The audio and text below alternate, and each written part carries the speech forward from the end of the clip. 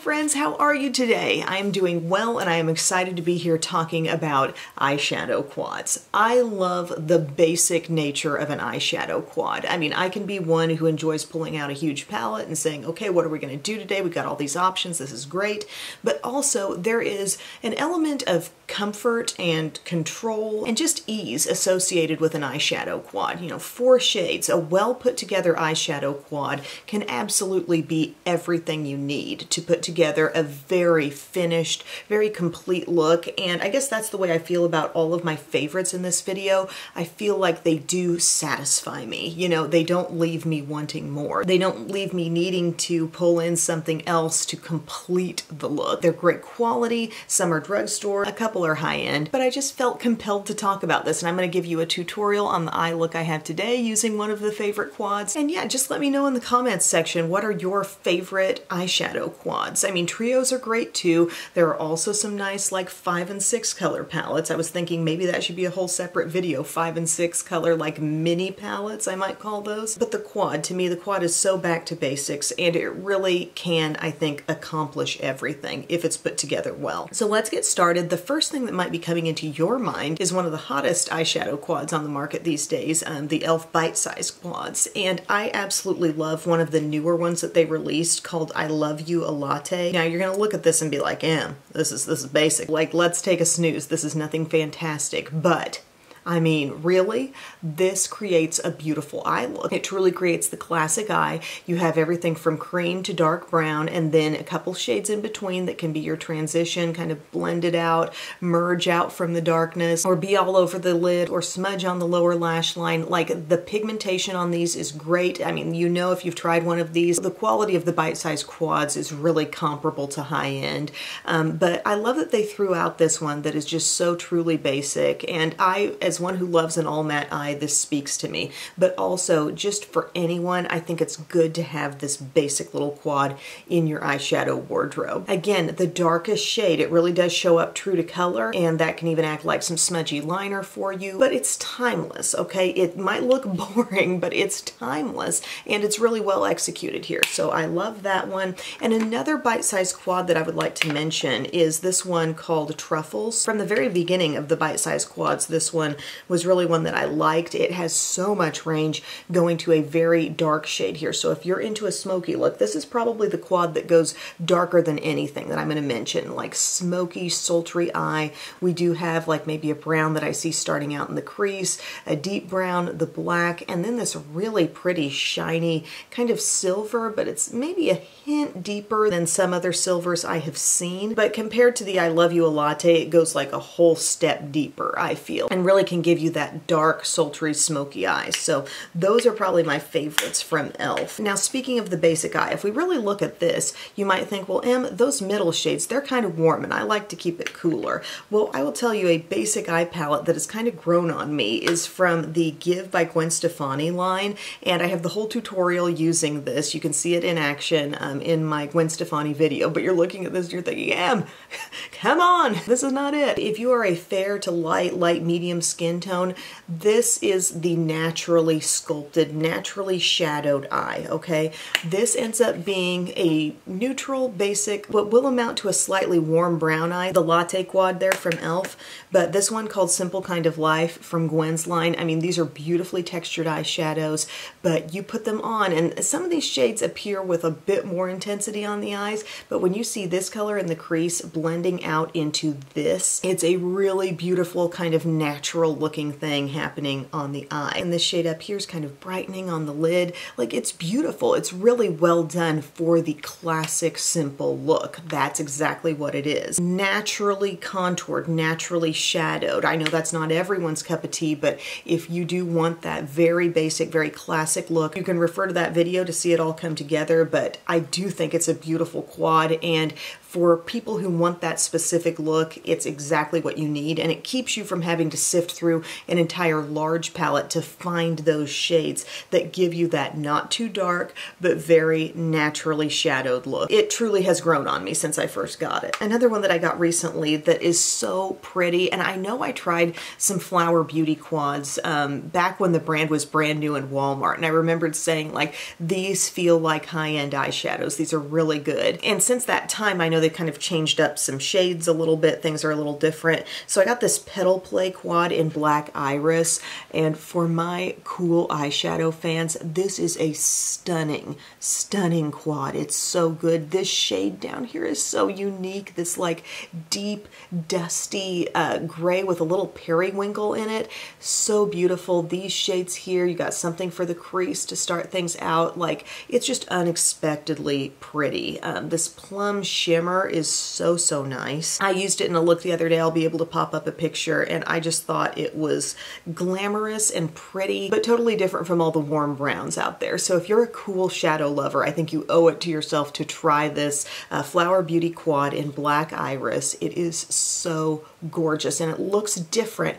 here in person than it did on Ulta's website, that's for sure. But I really love it, and just some unique shades, a unique combination. I think it's truly like one of a kind. Cool shadow lovers absolutely need to try it. Okay, here's another one that I love. This is a great line of shadows if you can find them. The L'Oreal Color Riche. They're called little pocket palettes, and this one called Boudoir Charm. I'm bringing this up because it can be a quad look. You know, you could use all these shades in a look, but there's shimmer in everything, and I also kind of see them as being potential one shadow looks, especially this bronzy color down here. I have used this over the years so much, and it's a nice little beginner palette because it's easy to get a very blurred effect. Nothing here is matte. Everything has a little shimmer, and you're probably thinking, so does that mean these shades can work in the crease? You know, can I use them that way? And you absolutely can. I'm picturing this like inner corner, this on the lid, blend out to some of this, you know, maybe in the outer crease area.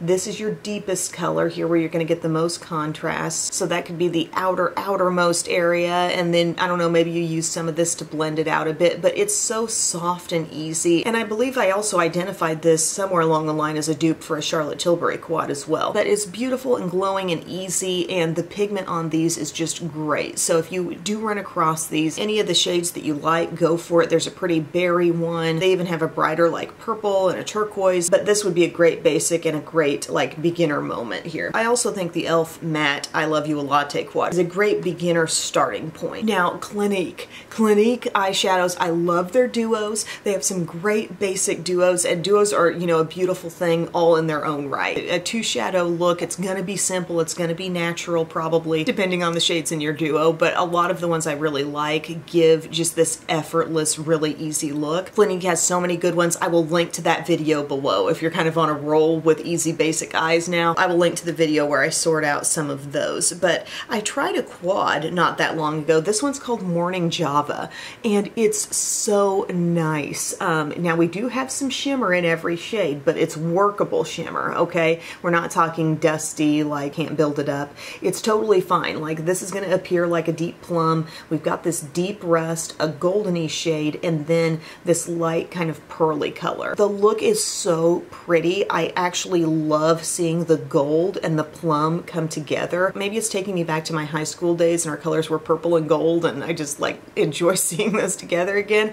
But these are much more like murky than your bright like LSU purple and gold, okay? They just look so pretty side by side, and then a little bit of this rusty kind of like burnt warm brown coming out of the crease. It's such a beautiful quad. I may need to do a tutorial with this one, like just to show you how to get the look, but yet I do feel like you can probably look at this and kind of get where to go, like maybe crease, lid, inner corner, and outer corner. That's the neat thing about quads, is they give us the ability to quickly visualize what we would do with the look. And then my last one, and this is the one that you're gonna get the little tutorial on, this is from ColourPop, and I will say they have a great eyeshadow formula, both in their larger palettes and their quads. The thing about it is, like, what quads are here to stay, because so many things come out in limited edition collections. So you maybe don't want to fall in love with something and be like, oh, I'm going to have to sort through eBay to find another one of these at some point. But Sorbet does appear to be one of those that they're carrying on Ulta's website. You can get it on ColourPop's website. They call this the Pressed Powder Palette,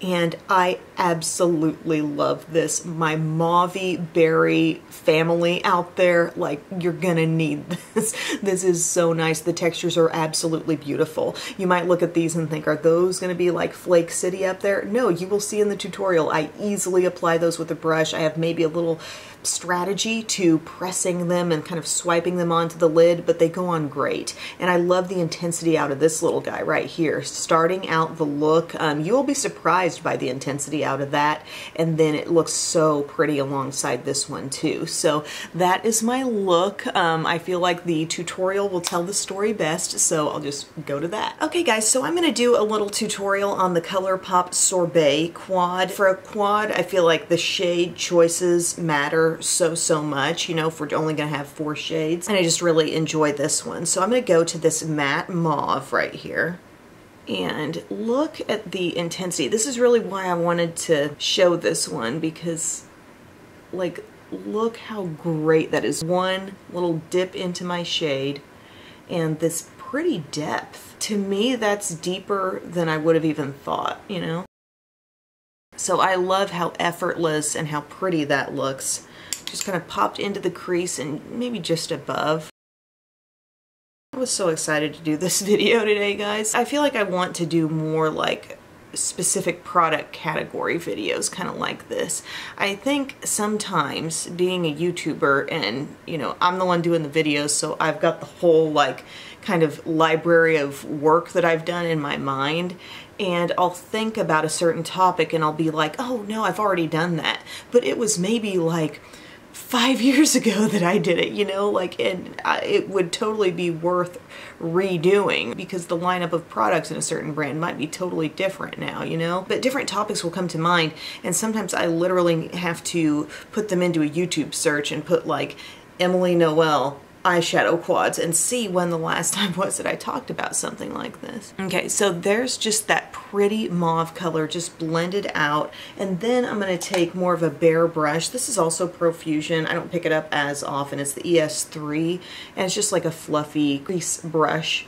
It's not pinched in at the top of the ferrule like the one I normally use in my creases. But it's like you don't need a distinct highlight shade if you can just make sure that your transition-y color is just really nicely blended out. Then I'm loving this pretty shade right down here, this matte.